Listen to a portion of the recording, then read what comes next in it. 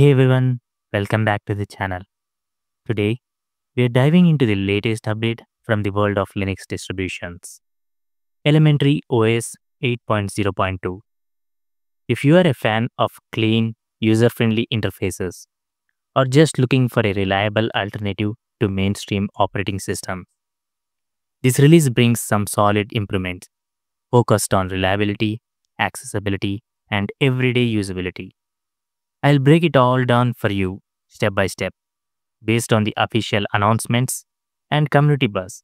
So let's get started. First off, for those new to Elementary OS, it's a Linux distro built on Ubuntu, known for its elegant Pantheon desktop environment that emphasizes simplicity and a macOS like aesthetic without the bloat. Version 8.0.2 is a minor update coming about 6 months after 8.0.1, and it's paving the way for the bigger 8.1 release, which is expected before the end of the year.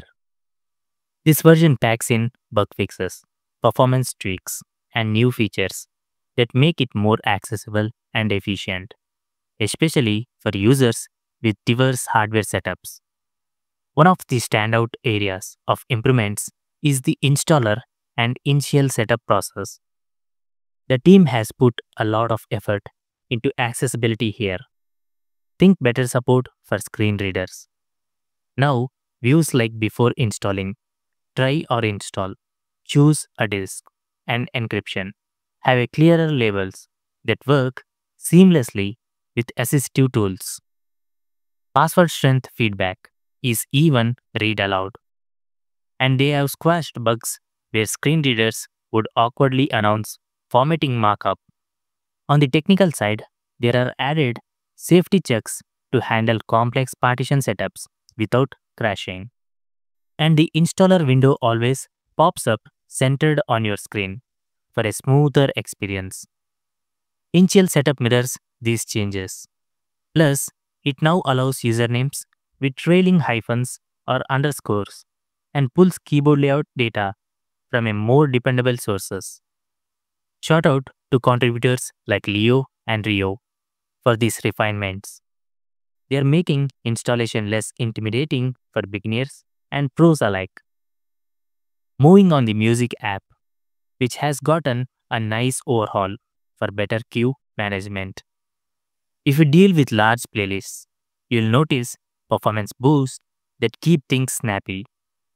New options let you remove specific tracks right from the context menu or wipe the entire queue with a click.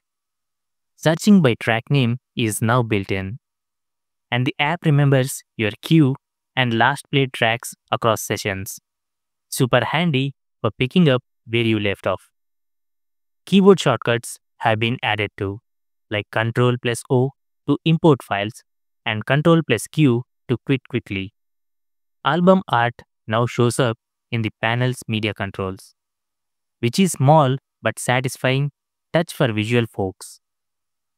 Fixes for long artist names and large fonts ensure it looks great on any setup. Thanks to folks like Ovosh, Jeremy, Leonhard, Stella, and Rian for these updates. It's clear the community is driven real usability gains here. The terminal app hasn't been left out either. They fixed some annoying focus issues, like ensuring the keyboard lands in the first tab when you open a new window. Dropping or pasting text with special characters such as hashtags no longer gets truncated. And line breaks behave properly, even if a process is running in the background. They also ditched an old quirk that caused weird window sizing on certain displays. And process completion indicators clear up reliable when switching tabs. This might sound minor, but for the developers or anyone who lives in the command line, they add up to a more frustration-free experience. Hardware support gets a big boost with this release, incorporating the latest long-term support stack from Ubuntu, including the Linux 6.14 kernel.